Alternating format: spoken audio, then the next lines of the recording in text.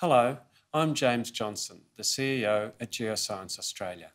As I begin today, I'd like to acknowledge and pay respect to the traditional custodians of the land from which I'm speaking to you today, the Ngunnawal and Ngambri people, and note that their living cultures are among the oldest in human history. People have met in this region, exchanged ideas, exchanged wisdom and insights for thousands of years, and our gathering today will sustain this tradition. I pay respect to Aboriginal elders of the community, and I extend my recognition to their descendants, the future leaders, and other Indigenous people who are present with us today. We're here today to highlight the achievements of the Exploring for the Future program, the overarching aim of which is captured in its name. In this program, we're exploring Australia's continental crust, and we're looking for mineral, energy and groundwater prospects concealed beneath the surface, all to support future growth and sustainability of Australia's industries and communities. But we're at a very particular moment in our history, a time in which the way we think about the future is changing as the world responds to COVID-19. This pandemic brings new perspective on how we think about the future. The impacts of COVID-19 are very significant and very wide-reaching.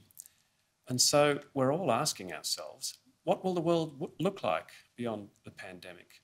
How does our economy, our society recover?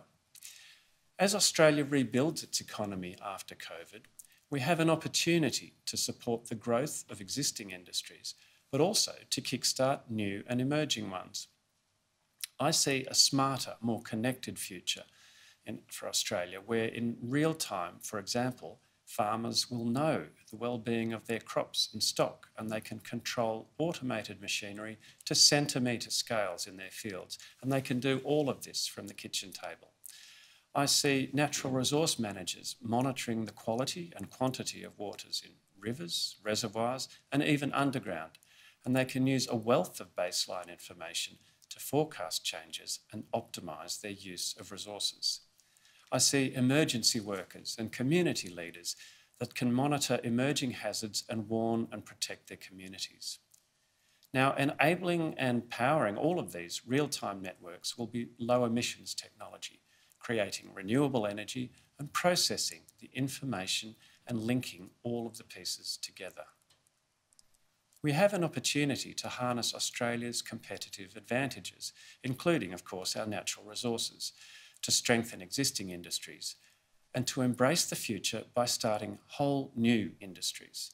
Renewable energy, electric vehicles, large-scale battery storage and high-tech sensors and tools, they're already here, and their presence in our everyday lives is rapidly increasing. As we transition to a low-carbon economy, will be well supported by lower emissions energy sources like natural gas to balance energy demand and supply. We'll be embarking on the journey to become a major exporter of hydrogen by 2030, and all with a close eye on how we best live on the driest inhabited continent on Earth, where water is a critical component of everything we do. This new infrastructure will require the materials to build it. This is where Australia's competitive advantage really lies. The resources sector is a fundamental part of Australia's modern economy. It's carried us in the past through challenges, and it provides a way forward now. Critical minerals will be essential to Australia's advanced manufacturing and energy sectors. A single wind turbine requires 3 to 4 tonnes of copper, for example. The batteries that store the energy generated by that turbine will be built from lithium and cobalt. And the many devices we rely on day to day, including the one that you're watching me on right now, consist of over 20 metals. Australia can produce these minerals to support not only export, but combined with our Indigenous energy supplies, to also support an integrated value chain through the domestic manufacturing sector. Water is another resource that underpins Australian industries, particularly the agricultural industry. And of course, it's not just industry. Reliable water is critical for all Australian communities. For example, Alice Springs and nearby communities are completely dependent on groundwater, and agricultural ventures like fruit trees or even hay can typically use the equivalent of an Australian Olympic-sized swimming pool per hectare per year. We need better understanding of Australia's water resources so that we can optimise and sustain their use. And so, in thinking about Australia's mineral, energy and groundwater resources, we can see there is opportunity for Australia, an opportunity to recover from the impact of the pandemic and build a more sustainable, economically robust future. Australia is rich in many of these natural resources. As a nation, we have a wealth of metals and critical minerals. We're rich in natural gas. We have enormous agricultural potential if we can find and carefully manage the water resources. These resources in regional and remote parts of the country represent an enormous opportunity to create jobs and drive new infrastructure projects to build those local economies and to ensure prosperity for future generations across the whole nation. The first phase of Exploring for the Future set out in 2016 to address the strategic need for more geoscience information in Northern Australia, and I'm pleased to report that the program's been a great success. If you've viewed the other Roadshow presentations, you'll know that from a scientific perspective, the program has been enormously productive. We've delivered nearly 200 new data sets and technical reports. We've covered more than 3 million square kilometres of the continent with geophysical surveys and created images of the Earth's crust and lithosphere down to 200 kilometres. All of this data is freely available through our digital catalogue and our world-leading data discovery portal. The portal includes cutting-edge 3D visualisation and analytical tools that can create maps to support your analysis and decision-making. I encourage you to visit the portal at EFTF.ga.gov.au to have a look around and start making discoveries of your own from the data. These scientific outputs are already translating into real impacts that are building towards a smarter, more connected future. Geoscience Australia set out to encourage investment, and we are seeing increases in exploration investment that can be directly attributed to this pre-competitive geoscience work. Since 2018, a collective area of more than 80,000 square kilometres of exploration tenements between Tennant Creek and Mount Isa have seen new applications and new investment. That's an area greater than the whole of Tasmania. Importantly, this new interest is in greenfield areas that have only seen limited exploration in the past. In addition, the program has stimulated work program commitments valued at close to $100 million in the South Nicholson Basin, which is an emerging petroleum play. The Exploration for the Future program has changed perceptions and changed behaviours in the minerals and petroleum industries. In fact, an independent analysis of the program's projected economic impacts indicates that the return on the government's investment will be substantial. The report considered 3 projects that represent $40 million of investment under the program. The returns from the potential discovery and development of new mineral and energy resources were estimated by ACIL Allen to range from $446 million under the most conservative of modelling to more than $2.5 billion under the most optimistic scenario. Any investments in mining and agricultural operations will also create opportunities for employment in regional Australia, supporting economic recovery in regions where opportunities might otherwise be limited. Large mines, of course, can directly employ thousands of people, and indirect employment can be several times that.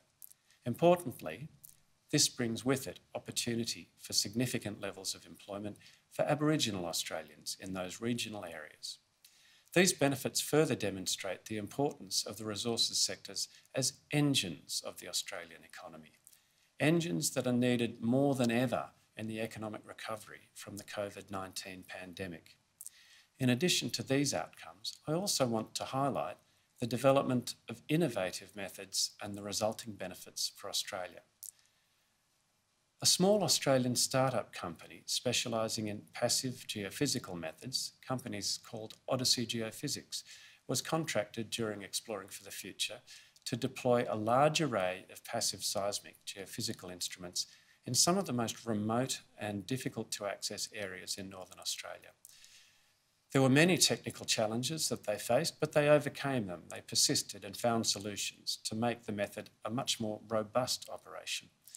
Odyssey Geophysics had only a couple of employees when they first started working on the Exploring for the Future program.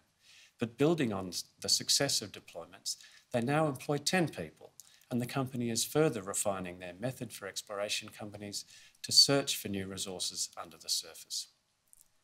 This demonstrates how the program has stimulated not only new jobs, but also innovation and opportunities for Australian companies to lead the world. The opportunities and benefits I've just described have inspired the extension of Exploring for the Future for a second phase. On the 23rd of June, the Honourable Keith Pitt, Minister for Resources, Water and Northern Australia, announced a $125 million extension and expansion of the Exploring for the Future program over the next 4 years. The emphasis of this phase is to take the program national, which means a greater focus on the southern half of the continent. This is a fantastic opportunity to continue our use of innovative and cutting-edge geoscientific techniques to expand the national coverage of deep data sets and to take deep dives into new regions to encourage further greenfield exploration. The program will demonstrate Geoscience Australia's commitment to the nation's post-COVID-19 economic recovery and will create jobs where they are needed in regional and remote communities, both now and into the future.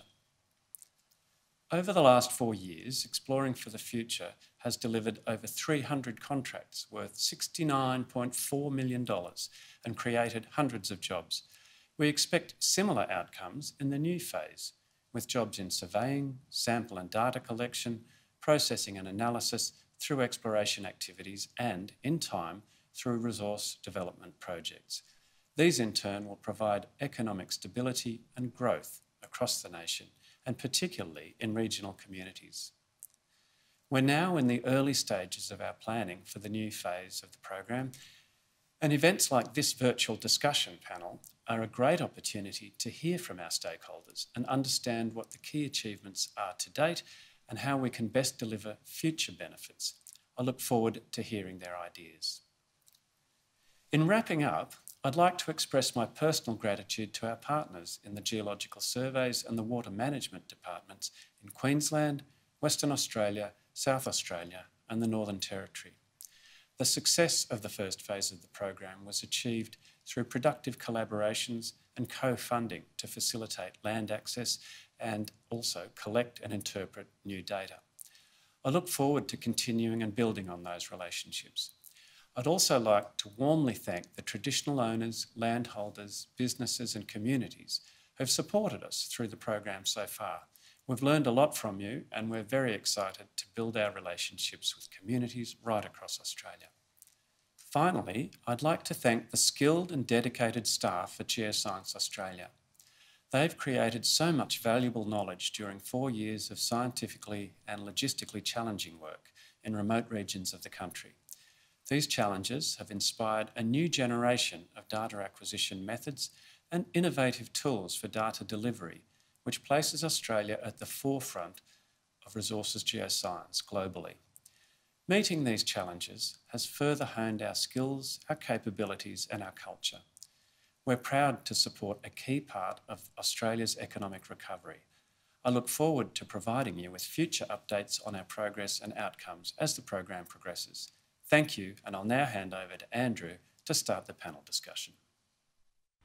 Thank you, James, for that wonderful overview of the achievements of Geoscience Australia's Exploring for the Future program and how that work has encouraged new investment in resource projects across Northern Australia. Welcome, everyone, to the final virtual roadshow event for the Exploring for the Future program, the panel discussion. My name is Andrew Heap. I'm the Chief of Minerals, Energy and Groundwater Division here at Geoscience Australia, and I have the great honour in leading the teams that have produced the world-leading and groundbreaking science from the Exploring for the Future program. If you've attended the previous sessions of the virtual roadshow, you may remember that last week, at the introductory plenary session, I spoke about the need for unlocking Australia's mineral, energy and groundwater resources to create that pipeline of opportunities for the future, to drive economic growth, create jobs and support communities. A key aim of Geoscience Australia's Exploring for the Future program was to make that material difference in our understanding of the minerals, energy and groundwater resource potential across Northern Australia. And based on what I've seen this week, I think we can say we've achieved that aim. We've collected new data at an unprecedented scale and using technology and cutting-edge techniques, as James said in his introduction, covering more than 3 million square kilometres and culminating in more than 250 new data sets and technical reports.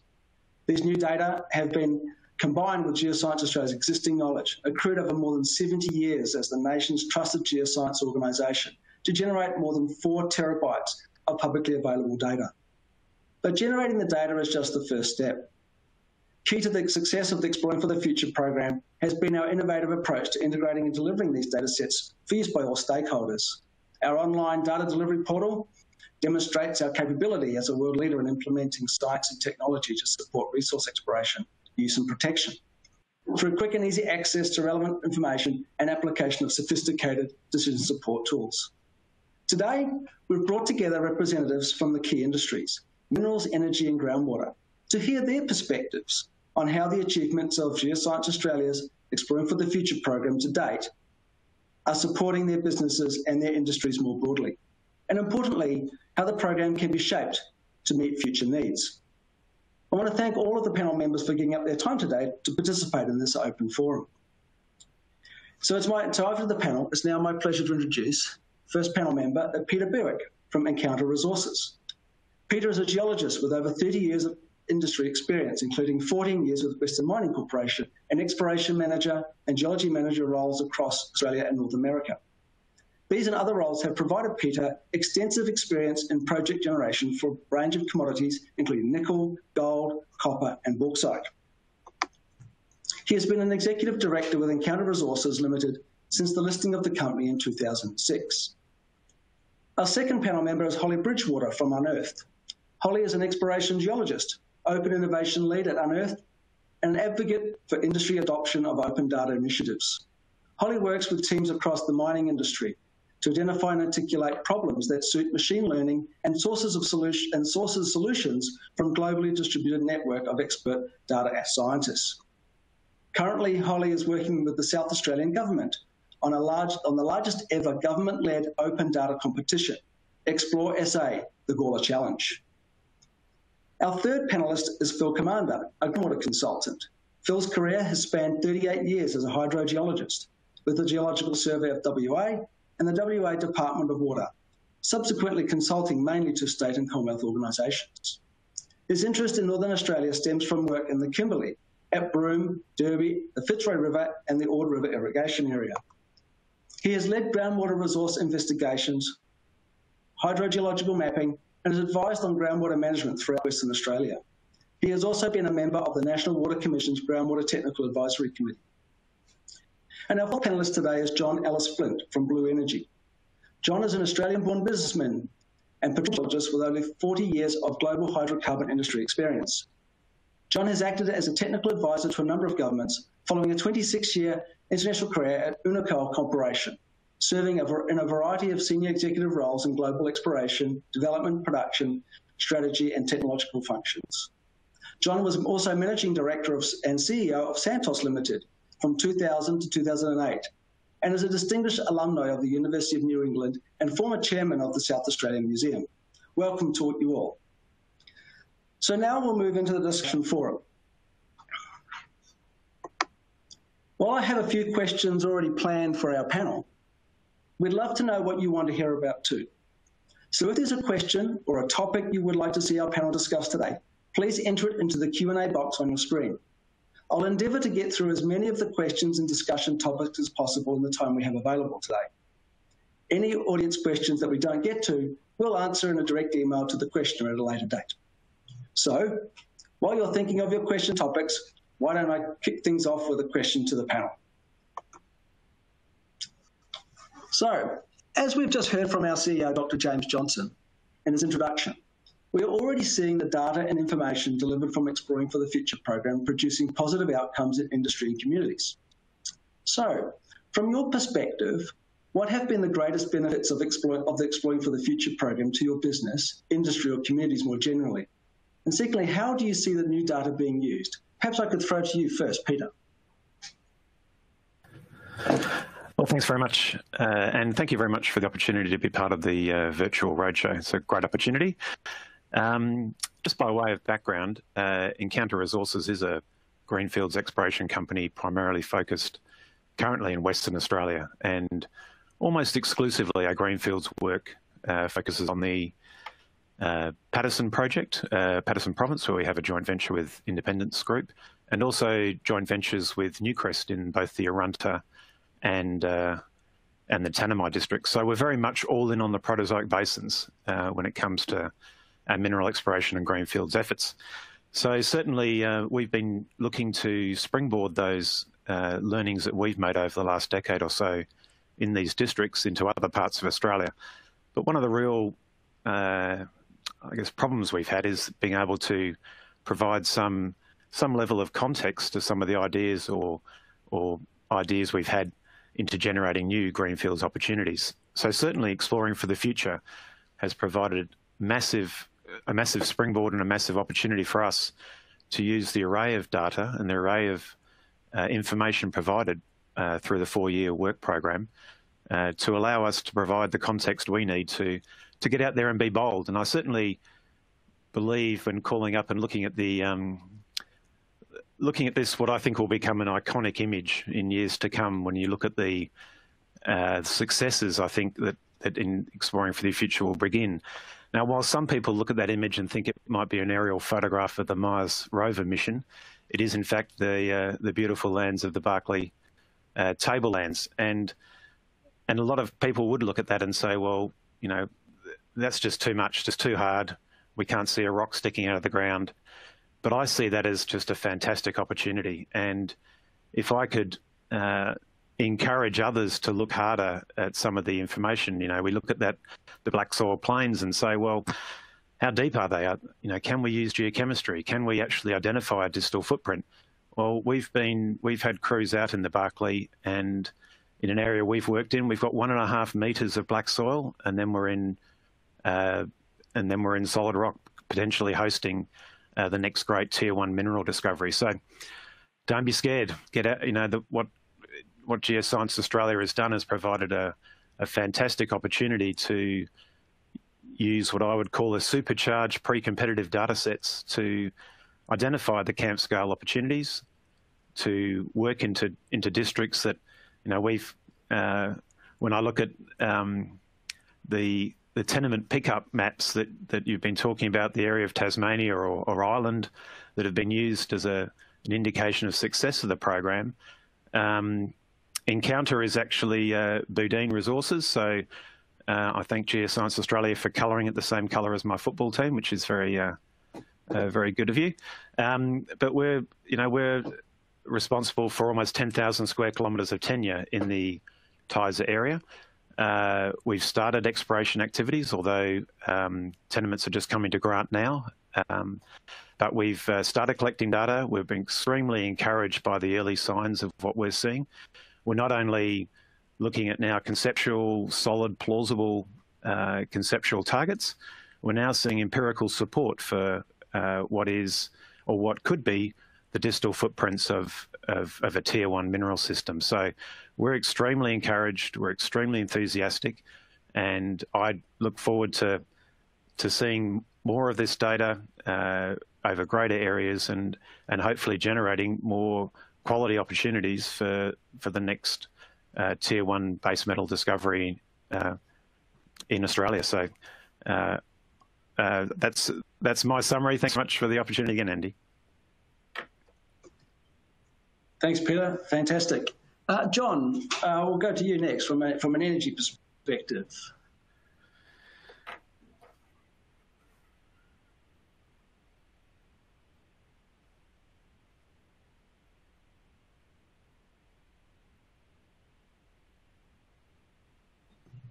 Hi, John, maybe you're on mute.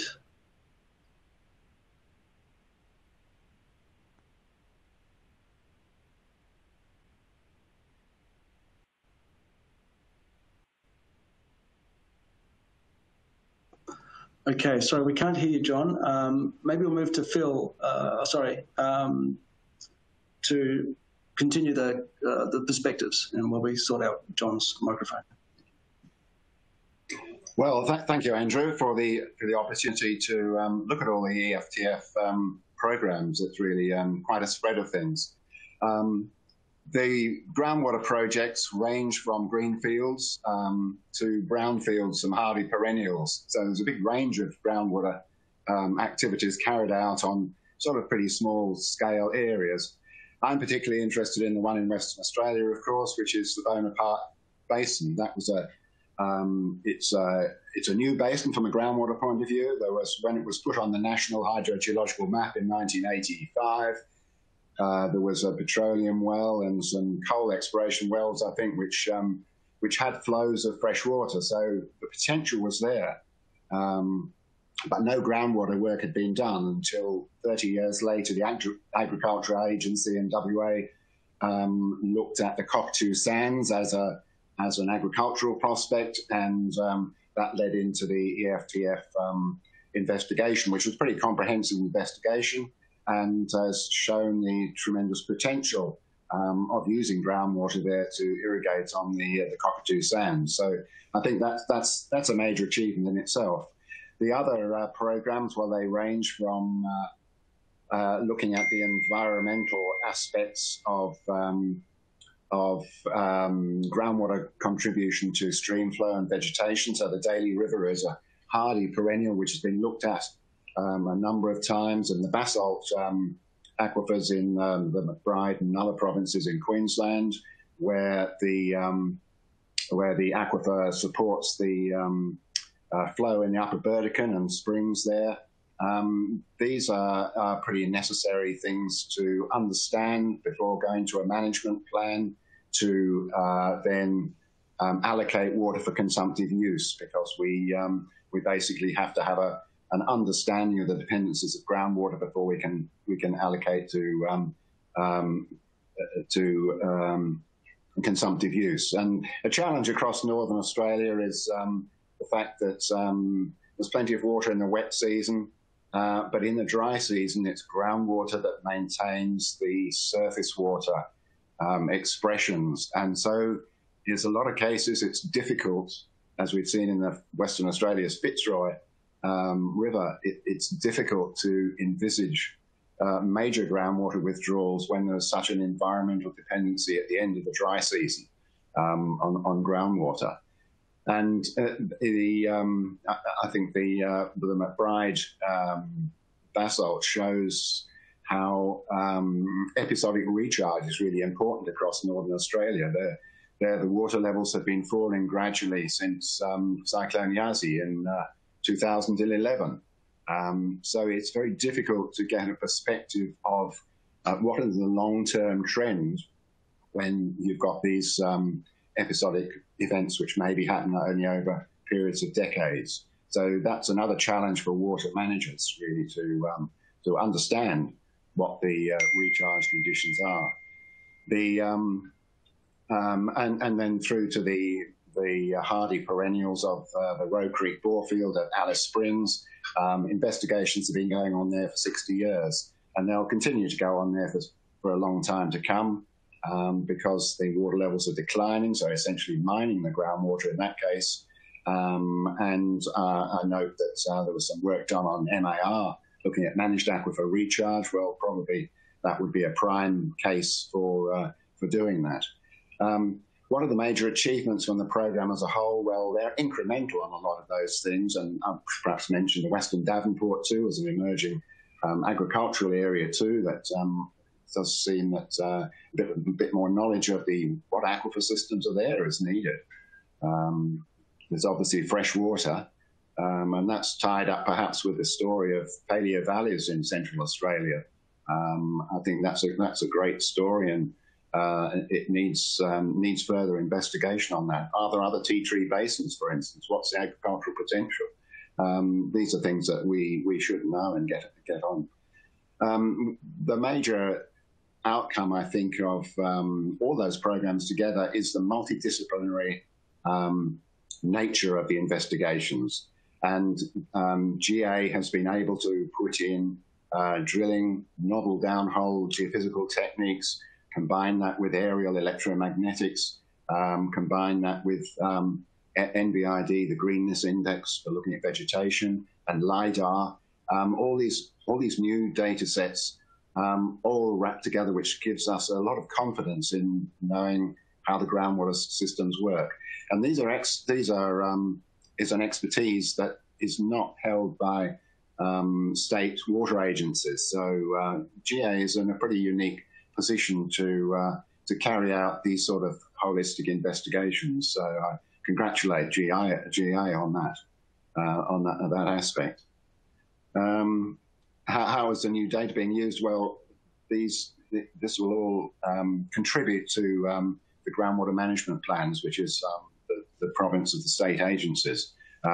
It's really necessary to have good science to back up our management when you go out to the public to get social license on these things. Having a good scientific report behind you is pretty necessary. So thank you, Andrew. Thanks, Phil. It's a very comprehensive answer. And yeah, the multidisciplinary approach was something that we really wanted to bring to this program. And I think you're right. I think the extensive capabilities across our organisation and plus with our collaborative partners also attest to that, and it allows us to leverage all those different capabilities to bring that holistic understanding. Holly, I might jump to you now and see from your perspective what your perspectives are on what the greatest benefits of the program have been. Thanks, Andrew, and thanks very much for inviting me on as well. It's a great opportunity. So I think I'll probably build a little bit on what Peter was saying, in the sense that I think the work that GA have done, and particularly in the region between Tennant Creek and Mount Isa, understanding the mineral systems in a relatively underexplored area, it's hugely valuable, and I guess kind of building on some of the roadmap that the Uncover project developed. And this is work that really, as individual explorers, we can't really carry out ourselves. So that work in terms of deeply understanding that region is hugely valuable. And the way that GA has done that with these kind of new different techniques, combining lots of different geophysical methods and really building on that understanding. And I think you can see the result of that in the map that Peter showed and the tenements that have been put in for application there. I think that's a real demonstration of that the work that GA has done is very practical for explorers to use in their investment decisions, and has really enabled them to kind of build an understanding of that region and take those investment decisions to go and explore there. So I think that's a real marker of success, and I'm really excited to see. I'm sure there will be some major discoveries in that area, and I'm really excited to see what they are. But I think the key that you kind of touched on before is collecting those data sets and building that understanding is really important. But in addition to that, actually making that data available for people to use in the way that they need to use it to make those kind of decisions has been really key. So the portal and the way that you've made the data accessible is, I think, a key success point, because it's really crucial in terms of enabling people to use the work that's been done. So I think that would definitely be my two major things for success. So thanks. Thanks, Holly. Yes, and we've got some other questions around data too that we can talk about later. But thank you for that initial perspective. John, I believe we have you now, so happy to hear your perspective too. Thanks.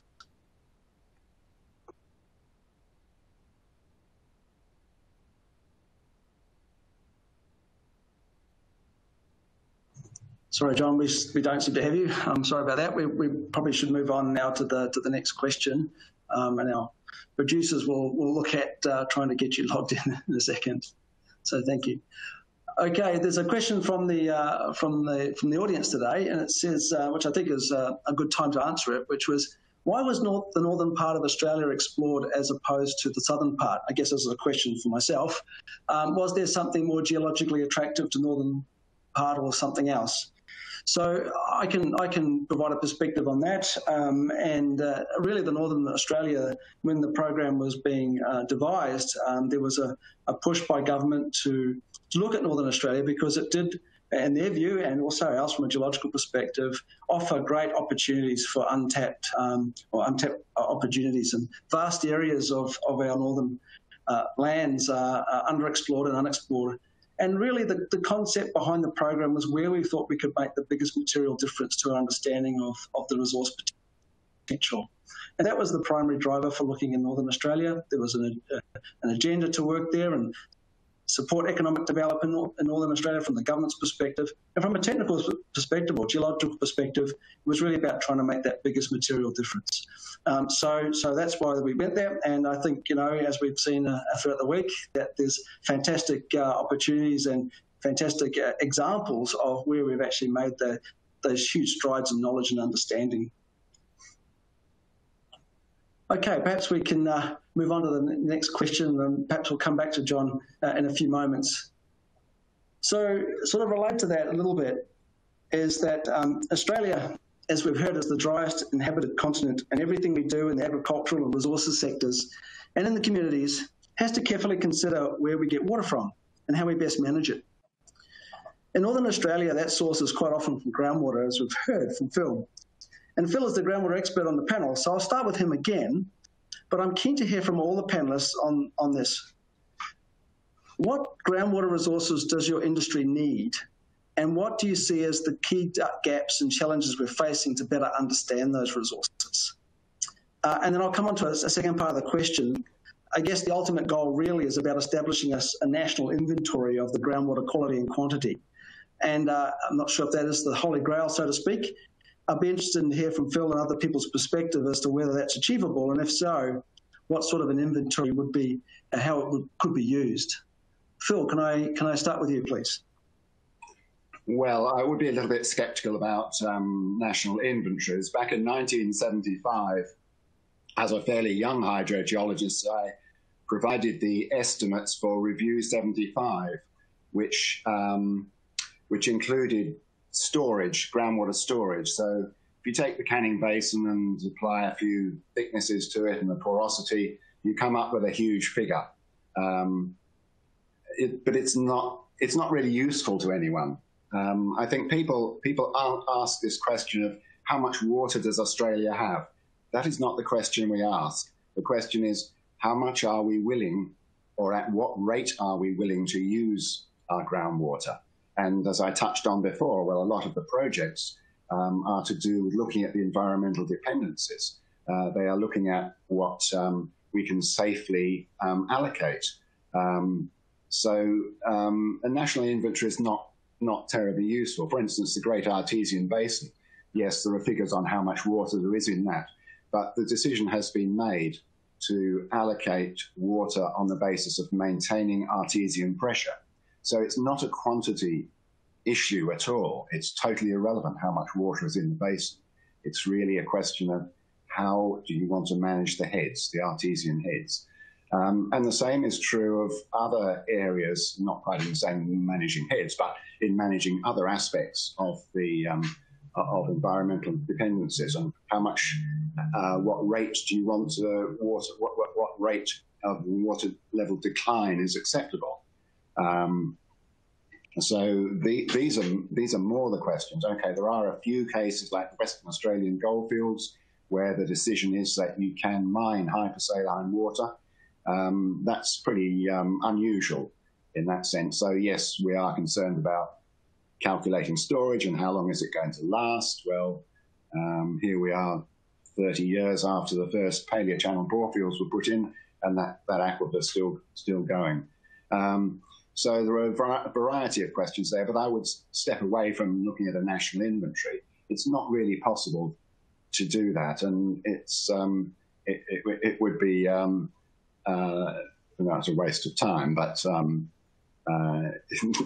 we could probably spend our time doing something better. What it does give, of course, the storage figure does give you confidence. You know you've got a big storage. You know that you can overdraw in drought if necessary. So yes, it is a factor. It's a factor of robustness on the aquifer. But the problem with a lot of aquifers is there's a lot of water down below, but you can't use the top because of the water level constraints that you have at the top, either pressure or spring discharge. So the McBride basalt, for instance, is an interesting case where where it supports the flow in the Burdekin, the upper Burdekin. So that would be a constraint on using that. So it doesn't really matter how much water is in there. It's a question of how much you can pull out without affecting those environmental aspects. And as I said about the challenge, well, how often does it recharge? It's hard to say that, given our span of data is not long enough. We haven't been here measuring water levels long enough to really understand that. So that was part of your question. What was the other one? Have I answered that? Well, it was about the challenge. Yeah, about the challenges that we face, and you've touched on that. I guess part of the recharge question is, how often it rains and what sort of level, what sort of size of events cause most of the recharge versus, keeping it ticking along. Do you want perspectives around that? And I guess we're interested in understanding how programs like Exploring for the Future can provide information to help answer those sorts of questions. Well, yes, I mean, that's the incremental, like the current joint program. So all those programs have been in concert with the state agencies. So the Agriculture Department agency in Western Australia, for instance, for the Cockatoo Sands in the Bonaparte, the Water Supply Agency in the Northern Territory for the Howard East, Darwin, Borefield and Alice Springs, and for the Water Management Agencies in Northern Territory and Queensland on the environmental aspects. So those are the squeaky wheels that require oiling. It's the management problems which come up. What I see is that GA has a role in looking at a national perspective. So instead of doing a national inventory, why not look at the holes in the map? There are vast areas of the map which we know very little. So my hobby horse, I suppose, is the Canning Basin. It was said in the energy seminar that the Canning Basin is the world's least known Paleozoic basin. It's Australia's second largest artesian basin, yet we have only developed and investigated just along the coastline. We've no idea what the flow systems are like inland. So there's a vast area of Australia there that we infer there's water there, but we're not really quite sure on the water quality. We're not quite sure whether it's fresh or not. I think there's a need really to fill some of those gaps, to provide some basic knowledge. You don't need a lot of knowledge about it because it's under the Great Sandy Desert. No one goes there. But I think from a national perspective, we're always crying poor about water, but we don't actually find out what we've got. We don't actually make the best of it.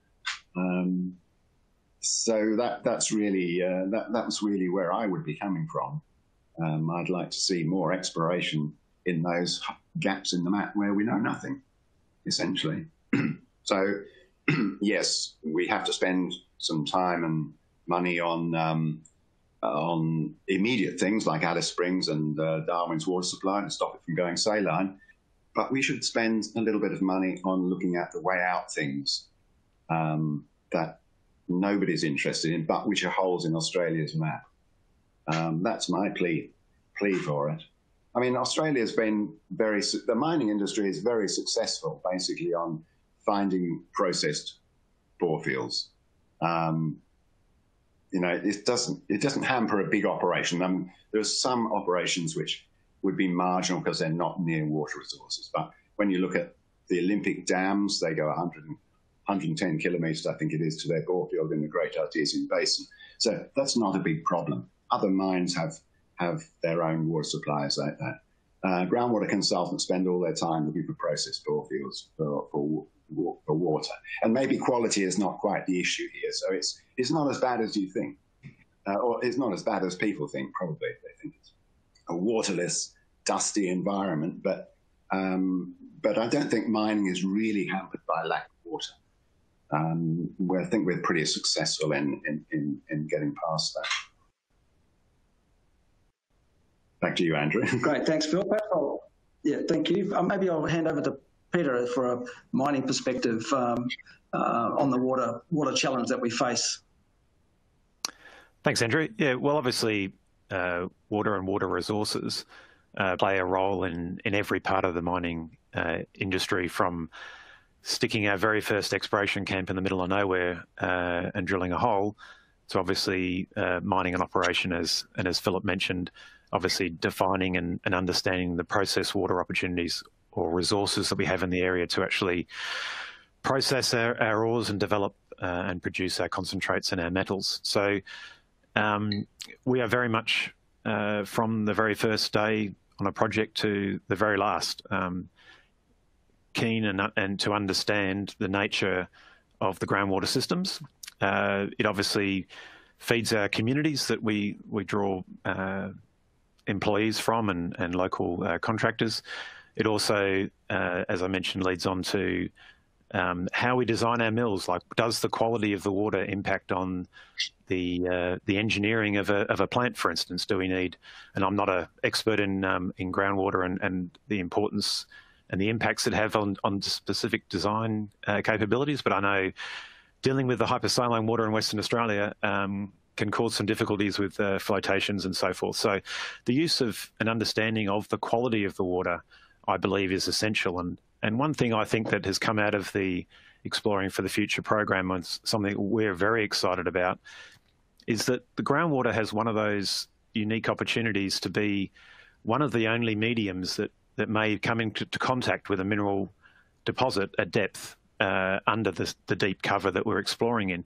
So understanding the chemistry, the metal distribution in the water, what sort of footprints you might see in groundwater and the quality of that groundwater might have around a mineral deposit, I think is the science that I think is going to be one of the great benefits of the Exploring for the Future program, is the understanding of how to use groundwater to vector in to mineral deposits, and what sort of elements and what sort of footprints would be developed around, for instance, a sulfide ore body buried. And I think at this point in time, we tend to look at, if water comes out of a hole, well, it comes from, X depth. But there are obviously multiple aquifers throughout Australia, different depths. Can we assay or can we analyse the different waters in those aquifers and potentially see more concentrated anomalies or footprints from a deposit that may sit in contact with one particular aquifer? And I think that's an area where I think I'd like to see more understanding of exactly, where is the water coming from that we're actually sampling in some of the water borefield hydrogeochemical samplings we've been taking, but also can we map out in 3D what that water's doing and then use that as a plane which we can vector back into. So I think groundwater and the understanding of the groundwater systems has a huge impact on potential greenfields exploration and how we move from really an X on the map to into a three-dimensional search space. So I'm very excited by what the initial groundwater work has done and identified, and we've in fact one of the projects that we've pegged has been a direct outcome and a direct result of the quality of the anomalism seen in some groundwater samples taken by GA. And we're extremely excited. We're getting a lot more work, but we're in the infancy of understanding of what this actual anomaly means. But so far, we're seeing some very positive outcomes. So I think the groundwater work for the minerals business has been, and how we're using it to explore this vast country, is exceptional, and I look forward to further developments and understandings of what that data actually means, and assisting us in our future exploration work. So back to you, Andy. Thanks, Peter. Fantastic. We'll try John again now. I understand that he's able to speak to us. Is that correct, John? I hope so. Is that true? Yes. Well done. Welcome. No, we can. Thank you very much. I'm sorry that for the obviously startup, but can I go back and attempt to give my thoughts on the greatest benefits of this amazing study? The first thing I'd like to do is congratulate you all for not just the data, the information, and the way that you've actually analysed it. I think the 63 scientific papers are incredible. I believe that they're just the tip of the iceberg, a huge amount of data, and the way that you've been able to link some of the old with the new, very, very important in terms of that collaboration. It's interesting in energy that offshore, we do get regional seismic lines. We have group shoots, spec shoots, and onshore, where you would expect our industry to actually do things such as regional. No, we suffer from postage stamp geology in a similar way to mining. And this postage stamp geology doesn't lead to a greater understanding of our Earth system, and obviously lead to knock-on discoveries. I equate the project that you've been in a similar way to the opening up of the United States, from the east to the west railway system, where huge amounts of resources were actually exposed by that system. And that approach is what I expect to see from this first regional traverse of our nation. And it's probably a pretty sorry thing to say that it's the first time that we've done it. The ability that you've had to get to 20 seconds seismically to understand our plates, how the nation was formed, is going to be immensely important, I think, and especially as we get hopefully another 2 at least seismic lines and evaluation across our nation in the centre and in the south. So I look forward to that integration. The importance of understanding source rock, the importance of understanding reservoir rock, the importance of understanding seals and regional lineaments are critical to the way that we go about our business. And I think that the Proterozoic basins will obviously open up.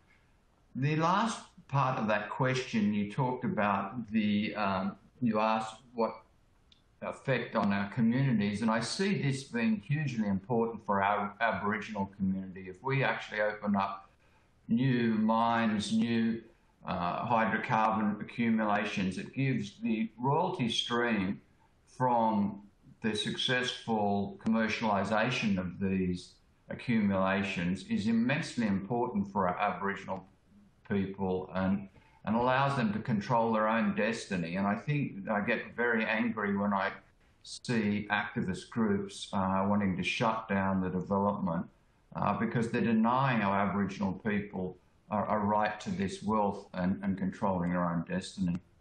So I think that that's huge opportunity, but that's the main points I wanted to say on question 1. Thanks, John. Thank you for those perspectives.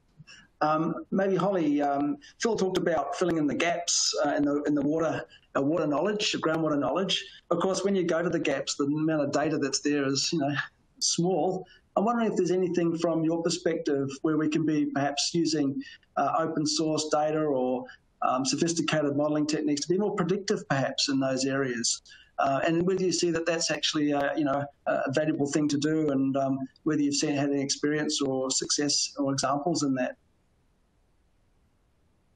Yeah, that's a really interesting question. I have to say, to be honest, I haven't seen too many examples of people doing predictive groundwater modelling in new ways. I think obviously the hydrogeology world is probably well established at doing some predictive modelling, but probably not in terms of people using, modern machine learning applications or anything like that. I think, in terms of the gaps in the data, I think Phil will have a much better knowledge than me on this, but I certainly get the impression that on a local scale around our operations, we often don't have as good enough understanding of the hydrogeological system as we would like. And that means that it can have impacts on our open pit operations in terms of water ingress, but also in terms of how we're kind of drawing down on some of those bore fields as well. So I think there's potentially not necessarily a role for GA on that local scale, but I think I certainly get the impression that we're probably not building detailed enough models on a local scale around our operations much of the time. I have to probably agree with Peter in the sense of where I see a real key role that GA could play in terms of the use of hydrogeochemistry data to help identify potential ore deposits. I think that's really quite new in terms of people using that in greenfields exploration, and huge opportunity there to kind of bring that into the rest of the field as a technique that can be more commonly used. So I think there's a huge opportunity for GA to play a role in that piece and helping people get more out of that hydrogeochemistry data. And back to you, Andrew. Thanks, Holly. I'll go down to another question from our audience. That's an interesting question. Putting, I guess, what we've done in a national sense, probably in a global perspective, and interesting to get your perspectives from the private sector. The question is, how can Australia's private sector utilise the experience of GA to develop a knowledge economy in earth sciences and water for a global marketplace? And I wonder if start with you, John, on that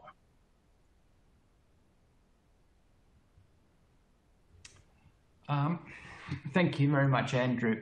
That's an interesting one. I think we're leading from the forefront. I mean, when I look at countries like the United States or Europe, they still haven't got.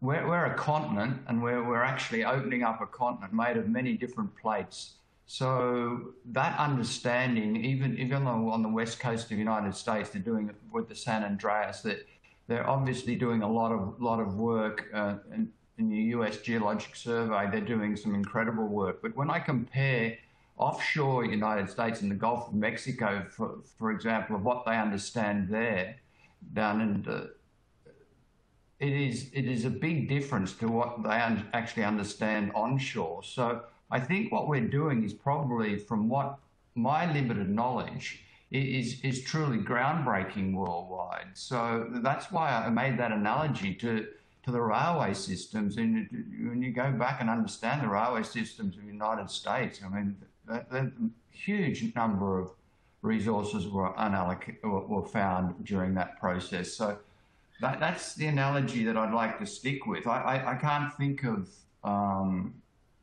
offshore. I can, but not onshore. Offshore, the understanding is quite immense, from MOR all the way, but not onshore. So that's all I can really add to that thought.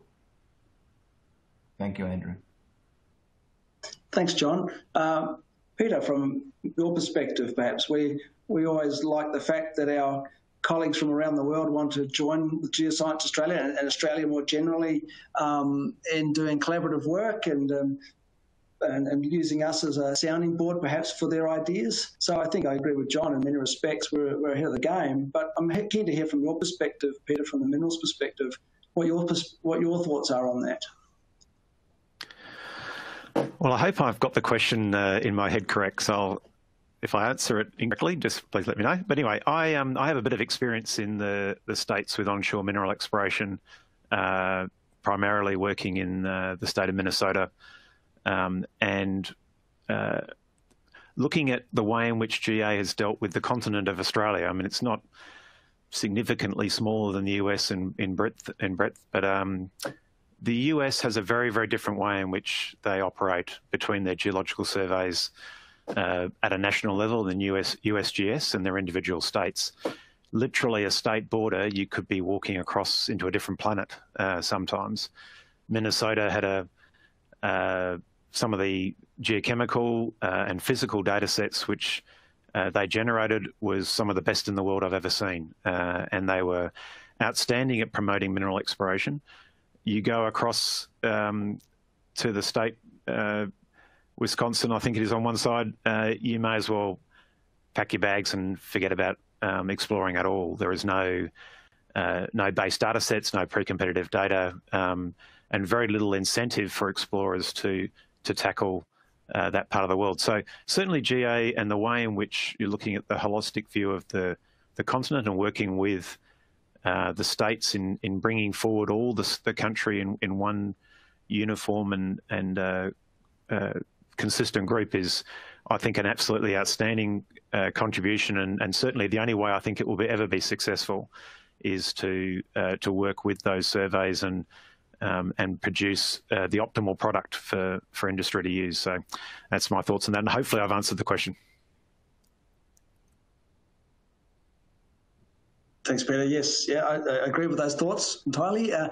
Phil, from a water perspective, how can we show global leadership in that area? Well, I think we're pretty well up with the technical side of things. We have good interaction with our students going abroad, with hydrogeologists interacting, coming in and going out. So I think we're world's best practice on that. From a groundwater utilisation point of view, Australia's been very fortunate that we've had the regulations which have meant that we're very conservative users. We are not looking at situations like the United States, Ogallala High Plains Aquifer, which is, I don't know how many 100 feet down below the existing water level, but basically they don't have the legal ability to stop mining of their major aquifers, and it's not sustainable. Everyone knows about the San Joaquin Valley and the ground subsidence. We don't have those problems. So we have a conservative world's best practice, I think, in groundwater management. Especially the last 20 or 30 years in accounting for environmental dependencies of groundwater. I think we're pretty well up with there. I contributed to a book which Steve Barnett of South Australia edited on groundwater management compared with France and Australia. That's just come out. What came out of that is that we're both doing pretty much the same thing. We've both got similar sorts of ways of managing things, different from the political side, but essentially very similar. So I think we're doing pretty well on the world stage. As I said, we're a conservative groundwater manager. We are not getting into trouble on overutilisation of groundwater resources. In the main, it's true that climate change in Southwest Australia has taken us by surprise, and we're kind of working through that.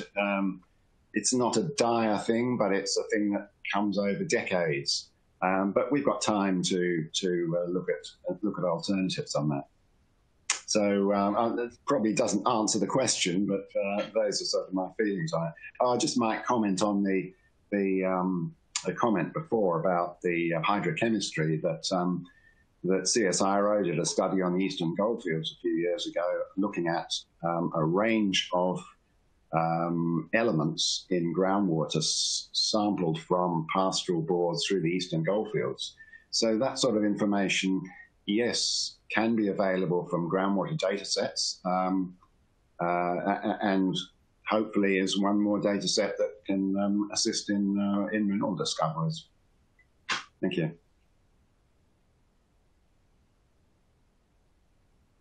I've got another question from the audience. Geoscience Australia's CEO talked about a startup, Odyssey Geophysics, which was great to hear.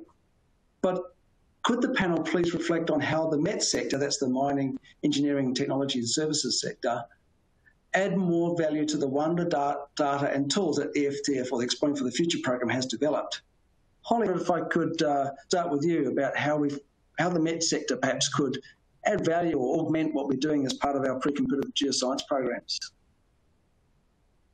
Yeah, for sure. I mean, an obvious one that comes to mind is that, we've seen an explosion in the MET sector of companies applying machine learning to mineral exploration, and any additional pre-competitive data that they can get their hands on will really improve a lot of their models and the services that they can provide back to explorers and to the industry. So I think that's a very clear and obvious case of how the data can be directly used, but there is obviously, of course, the importance there of how those companies can get their hands on that data and how easy it is for them to ingest into the systems that they've built. But on top of that, I think just in general, there's probably so many opportunities for people in the MET sector to use this pre-competitive data in different ways, whether that's from, testing potential new products on data that could influence the sector, or, looking at groundwater users. We talked about some of the geophysics startups getting involved in this program, and equally, even just getting your hands on those kind of data sets can help those companies see what data is useful to explorers and where those other opportunities might lie. So by seeing how people are using the data, the MET sector can equally see where there's opportunities to provide additional services to help create more of those kind of data sets as well. Back to you, Andrew. Great, thanks, Holly. John, your perspective, from energy perspective and engagement with the MET sector, do you see opportunities for implementation, augmentation from them to help your industry or your business? Yeah, I would agree with Holly. I think it's huge. Using the data sets that are already correlated. You just look at the seismic alone. I mean, you've got data down to 20 seconds. You've got plate boundaries at 14, 12, 14 seconds. That's all unexplored. I mean, you can go in there and zone in on particular areas of that. So the top 5 seconds or top 3 seconds. There's examples of direct hydrocarbon indicators on one part of the line.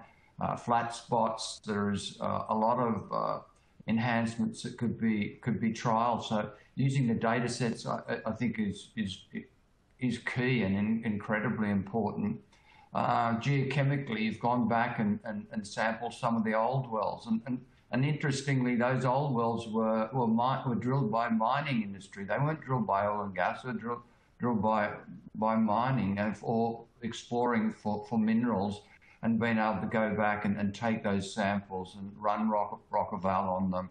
Rockeval's been around for a long, long time. There must be something ready to change Rockeval, and so the mind boggles at the opportunities actually, because with the amount of data we've got, I just think of we've got one of the world's largest supercomputers. DUG was a startup, a Western Australian startup. It's now leading in terms of computational power. And I think the example they used when they were in their IPO last week was taking data that the Bureau of Meteorology was taking, 3 months for. They knocked it out in 24 hours. So if you've got private startups being able to actually be disruptive and show governments actually what can be done, that's a fine example of a company that started from a vision and is now a world leading in computational ability. So everywhere I go in this study, it's about having a data set that's controlled, a data set with standards that can be duplicated and copied, so that and you've integrated just the seismic lines. The seismic line in the South Nicholson, for example, intersected another semi-regional line.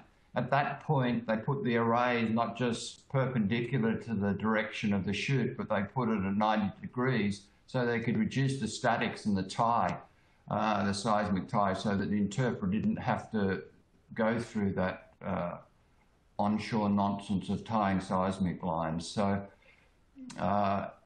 more and more that you look at this data set, there's more and more opportunity, and I think that's the key, is how to get access to the data, and it's freely available easily. I mean, for anyone to get hold of that data, not just the process data, but the raw data. So you can go back and get the raw data, and then also have a look at the process data as well. So a huge amount of opportunities.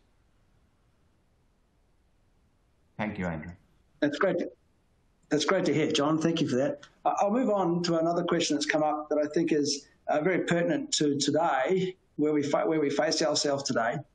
And it's this: Australia and the world are facing incredible challenges with the COVID-19 pandemic and are likely facing a long road to full recovery. What changes are you seeing in your business or industry as a result of the pandemic?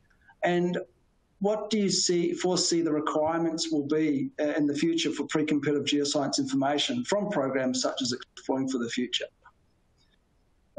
Peter, I want to maybe start with you on this one.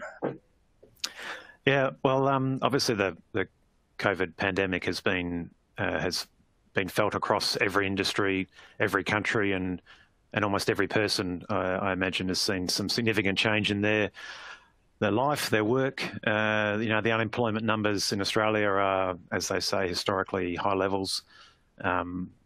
It's obviously got a very, very far-reaching and significant impact on the economies of every country. Now, obviously, the way in which industries can spring back, obviously, is through advancement, through new businesses, through new opportunities developed from potentially new technologies. So, employment's obviously going to be a major input to the recovery from the COVID-19 pandemic.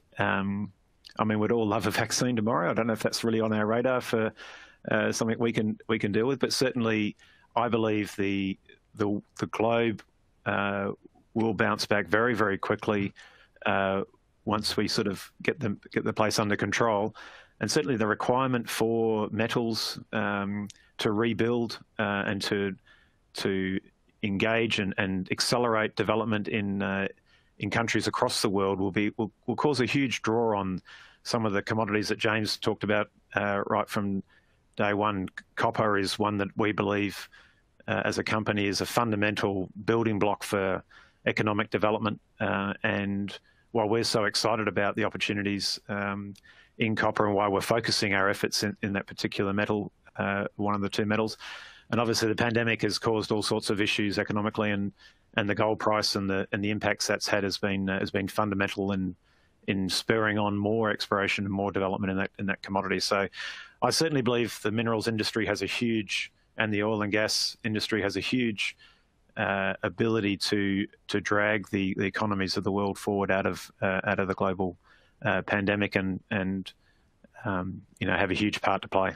So back to you, Andy. Thanks, Peter. And perhaps Phil, from a groundwater perspective, do you see any major changes in your industry or for your business as a result of the pandemic, and maybe a greater focus on analysing existing data, or actually data from pre-competitive programs can help support that recovery, as Peter alluded to? Well, yes, I don't see a great change through the current environment. And the West Australian mining industry has been tremendously successful in keeping their operations going through this pandemic and the semi-lockdown that we've had in Western Australia anyway. I guess that groundwater interacts with the agricultural sector on the irrigation, the horticulture. That is a major area of disruption. The lack of flights to air freight produce, disruption in the supply lines, the disruption in having backpacker pickers. Those are sort of issues which I guess are peripheral to the groundwater scene. I'm not really sure that there's anything that we as professional hydrogeologists can do about that. I think possibly in the future it would mean that we would produce more agricultural produce, that there would be more of a market for it overseas. So in the sort of the near future, looking a few years ahead at least. So that's really about all I can say, I think, Andrew. Thanks, Phil. Maybe a quick comment from you, John, from an energy perspective. Seeing any major changes? I know exploration is down and particularly offshore, but are there any other major changes you're seeing?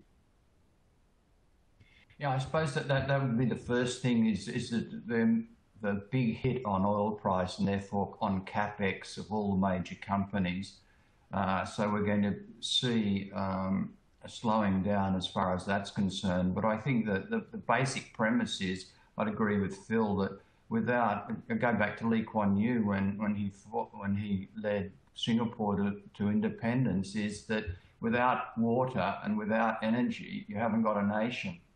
And I think that with the decentralisation brought about by the pandemic, that self-sufficiency is very, very important in all these products, and the same with Peter in the mining sector. So that is an awareness of the importance of infrastructure to ensure that we have got ample amount of energy and water is critical. And I think that Phil was, in his introduction on the importance of water, is that I still think that Australia has got the world's largest dam in the Artesian Basin. And why? Because it was off limits before. But now with technology, we really can accurately monitor inflows and outflows. And that's what's happening, what the coal seam gas industry in Queensland has allowed us to do. Before we could actually extract the gas, we had to be very, very sure with 3D seismic that we were able to monitor the movements. And it goes to what Peter was saying with water geochemistry. I still think that water understanding in a more regional sense, a national sense, is very, very important. Why have we got unique lucerne in the Northern Territory, going huge, copious amounts of lucerne with fresh water in the centre of Australia, and the same with the citrus? So you've got two agriculturists who have broken out with a dream and are now growing very successfully crops in the centre of Australia. So I think that thinking, what the pandemic has done is made Australians think more about what we've got in this great nation, and the pre-competitive acquisition of large amounts of data allows us to see lineaments in different ways, and understanding the relationship between hydrocarbons and the mining sector. I remember the first time I went down into the MacArthur mine, and you actually smell hydrocarbons at the same time that you're looking at an ore body. So, and I'm sure that's the sort of stuff that Encounter are looking at, but it's the emplacement, the interaction between water, saline water, hydrocarbon, and ore bodies that is untouched. That is something that multiple PhDs, I think, will be written on in the future. Thank you, Andrew. Thanks, John. Maybe I'll move for another question. This one's about data. It says programs like Exploring for the Future generate enormous amounts of data, which can be a challenge to manage and process. They have great potential for producing new insights. Maybe, Holly, I'll start with you. The question is, what are the challenges you and industry face in finding that balance between getting access to big data and perhaps using those products? Perhaps I could start with you, Holly, particularly with your experience in the work we're doing with the South Australian government, data versus, I guess, value-add science products. Yeah, sure. And I think that could go on in this discussion for quite a while. I think there's lots of challenges that I think we're facing as an industry around how we use our data. And I think it's interesting, it actually does tie back into the previous question around the impact of COVID, because for explorers, so many people are now unable to go into the field, are really focusing on going back to reviewing data with the gold price as it is. Lots of people are doing due diligence on picking up projects and having to use a lot of pre-competitive data as well. So I think right now is a good time to be talking about how people are using data. And I think in reality, now we're in a situation where we have the compute power and the connectivity to do a lot of large-scale big data analysis, but particularly with pre-competitive geoscience data, it can be very difficult to get that into a format that it can be used, and that's across, data from potentially from Geoscience Australia, but also, of course, all the state surveys as well. And it's not just necessarily using it in large analytics, but I think even most geologists that would be having to kind of go and compile current pre-competitive data on a new project they pick up would probably still be having to spend a number of months doing that, because it's quite difficult to actually get your hands on that data in an easy way. So I think the real challenge that we have right now is around making geoscience data a lot more accessible and usable for those big data analytics. And we're quite a long way from that. There's a number of companies in the MET sector looking at that problem, kind of around those kind of data pipelines and preparing data.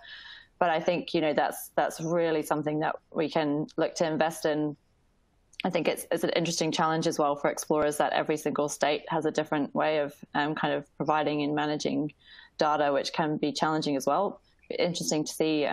Queensland launched their new data portal, I think, on the start of August. I think that's going to be really interesting. It could be make life a lot easier for explorers. But really it is thinking about how people might want to use that data.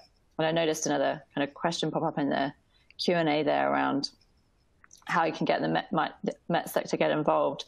I certainly think GA could be worth kind of consulting with some of these companies in the Met sector who are trying to do big data analytics to say, how would you like this data to be provided and in what format, and how would you like to access it? Because that's really giving a good indication of the future of where we're going and how people are going to be wanting to use these really large data sets. And I'm sure they'll be able to share some of the struggles they're having now. But yeah, I think that data accessibility, as boring as it may sound, is the key issue that I think we're facing in that space. So back to you, Andrew. Thanks, Holly. Just noticing the time here. It could go, like you say, go on all day. It's great, fascinating stuff. So I think I'll ask one last question of each member of the panel for their quick response. And it is, if you can, in 25 words or less, what is the one thing that you would most like Geoscience Australia to do in the Exploring for the Future program extension that would support your business or industry? Perhaps, Holly, I'll start with you. Okay, well, I'm going to just say probably what I just said would be invest in making pre-competitive data more accessible for people in the way they want to use that data. Maybe. Thank you. 25 words or less, that's fantastic. John.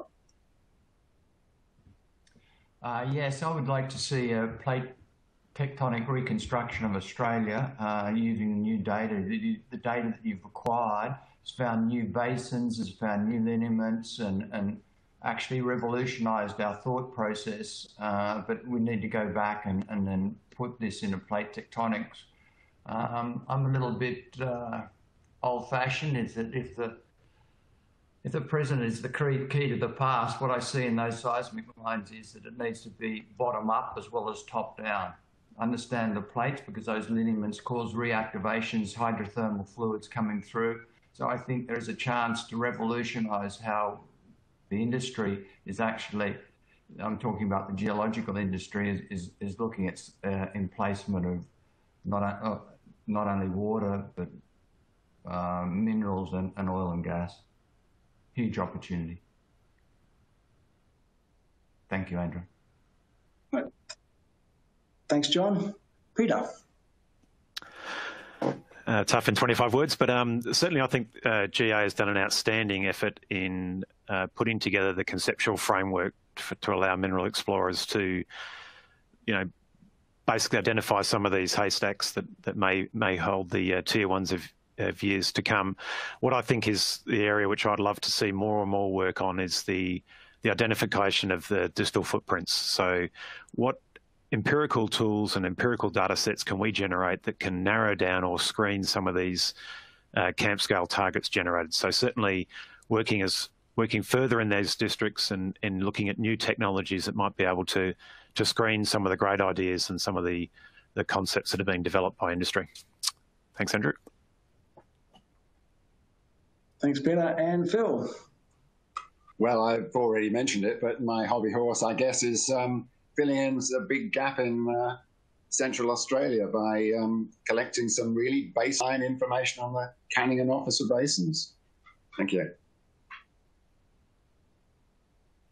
Great. Thank you very much. Look, we're almost out of time. I wanted to warmly thank all of our panel members for their insightful discussions and perspectives this morning or today. Holly, Phil, Peter and John, thank you very much. You've certainly left us a lot to think about. I look forward to drawing upon much of what we've discussed today as we plan for the next program. I also want to thank you, the audience, for joining us today and for your great questions and comments. Apologies we didn't get to all of them, but as we said, we will reply in an email to those questions and we'll do that in the next couple of weeks. I hope that the technical presentations and the Q&A session we've had and the discussions that we've had over the course of the virtual roadshow have been useful to you and will provide benefit to your work and to your own exploration, resource development successes, whether you work in minerals, energy or groundwater or other sectors. All of the virtual roadshows will be available on demand for you to come back and view again at leisure. We will make the links available on our Exploring for the Future web page, so I invite you to visit that. And I also invite you to explore other parts or outputs from the program, including our scientific extended abstracts, as John mentioned. There's 63 of those there, essentially summarising the great science and novel thinking that we brought to bear on the program. They're also available on the website, and there's also an upcoming program update which will be published very soon, which will give a high-level overview of the entire program and its outcomes and benefits. And of course, there's the online data delivery portal, which James mentioned in his initial introduction, a wealth of information, a real treasure trove of data and information, which I very much encourage you to look at and to investigate for yourself. The link to these resources is in a list on your screen, and of course, come back to the Exploring for the Future website to find that at any time. And of course, none of this work would have been possible without our supporters and collaborators, and we also invite you to reach out to us. A bit like today, tell us what you need, your perspectives on pre-competitive geoscience and what perhaps we could be doing differently to better support your industries or your research. And tell us how we can work together to achieve those successes. And that's it from me, and that's it from the panel. I thank you very much again for attending, and look forward to perhaps crossing paths in a different forum as we continue our national coverage for the future program. So thank you very much, and bye for now.